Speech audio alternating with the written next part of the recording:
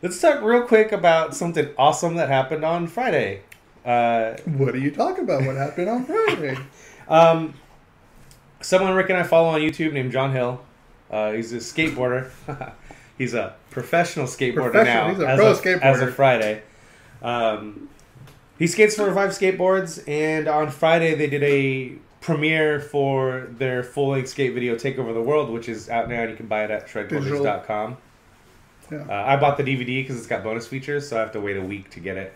But at the end of the video, they also announced that John Hill is now pro, and he's got a sweet-ass skateboard, and I ordered that already as well.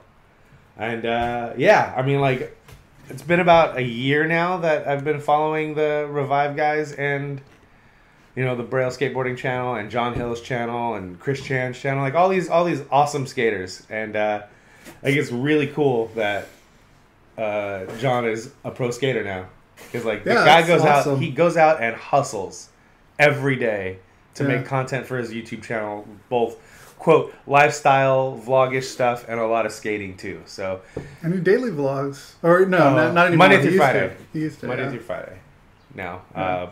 But yeah, you guys should check him out. John Hill Tube on YouTube, or just type John Hill into the search and he'll be the first one to pop up. Yeah, he has this infectious optimism to him. Energy, like real, you know.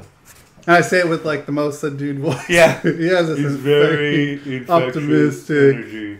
Yeah, the dude's awesome. I really enjoy his channel, and I'm super pumped. Like again, like the cool thing about we've talked about this before when it comes to you know, podcasts that we used to listen to or still listen to, or whatever the case may be. That, you know, John Hill being someone that's on YouTube and he puts himself out there so much and is very transparent about everything that's going on in his life. Like, it's one of those things where you feel like you know him. You feel like he's a friend of yours, and his videos feel less like you're watching some YouTube personality and more like you're hanging out with a friend for 10 or 15 minutes every day on YouTube. So I've talked about this before, like with Giant Bomb, like where it feels like those guys are friends of mine because I've been watching Giant Bomb or listening to Giant Bomb content for like the last 10 years or so, and following most of those guys before Giant Bomb, going back to GameSpot. So I know it sounds weird to say, but like, I don't know, it feels like I don't think so. It feels like the homie done good. You know what I mean? Like it's really cool. It's really cool. So congratulations to John Hill, and I can't wait to get that skateboard. I just set up my Aaron Cairo deck. So it's not like I'm going to be skating that board anytime soon, but I had to have it, so I had to order it right away. Yeah, I definitely want that board too. I love the design of it. Yeah. I don't think I could skate it because it looks too nice. I think I want to put it up like somewhere in the background behind us. Two. Yeah, I could get two. But again, I don't know if I can skateboard. I don't know. Come I on. took a bad We're fall. getting it. We're getting hurt. I'm too old. Oh, Rick fell hard last week, you guys, after we got done recording. It wasn't that hard, but I guess it's hard because I'm a bigger guy. When you're 7 feet tall, any fall is hard, dude. Come on. That's true. But yeah, that was fun last week, though. Just goofing around. Yeah, after we recorded last week with Ryan, we kind of just messed around on my skateboard. Yeah. Oh, Braille Skateboarding did this awesome video called The 5 Easiest Tricks to Learn for Beginners. They're not easy.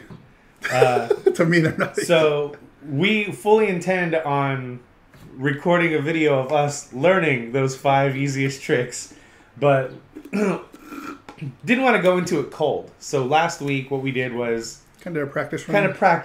We tried them out. How easy are these tricks? And the only one that's giving me trouble is the boneless, because I mean, I can do it, just not in one motion, but you got to do it in one clean motion. But other than that, like, Ryan did pretty good. He just can't land it. Yeah. I think the other 4 are pretty easy. The curve, the drop, like the pickup drop, acid drop, putting the board on your feet and jumping onto it, flipping it over, jumping onto it. I used to do that all the time because and it was just fun. Feels cool. But when we did it, I haven't done that in a long time. It's weird. It's surprisingly scary to do things like that. But yeah, we're totally gonna make that video of us doing the quote 5 easiest tricks to learn. I have to go back to the gym, man. Yeah.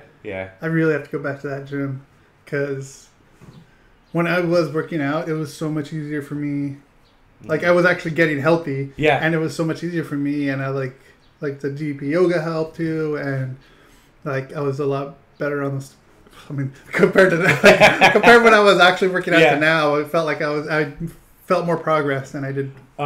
Yeah, we've been off the last couple of weeks, and my energy level has been completely depleted and zapped. So tomorrow, it's again Sunday as we're recording this, but tomorrow, Monday, we're going back in, and I'm actually going to start throwing in weight training this time. Yeah. So. And I know for my health reasons, I really need to go back according to my doctor. Oh, really? Yeah. Oh, maybe that's a topic for another day. Perhaps.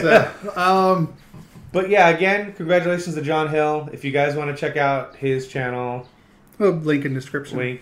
Also, link to his pro model in the description. And yeah, if you don't have a local skate shop, or if you do and you're just kind of intimidated to go in there, go to shredquarters.com and buy some stuff. They sell everything you need there. For great prices, too. Yeah. This is totally not paid. Not that you'd ever get paid on anything.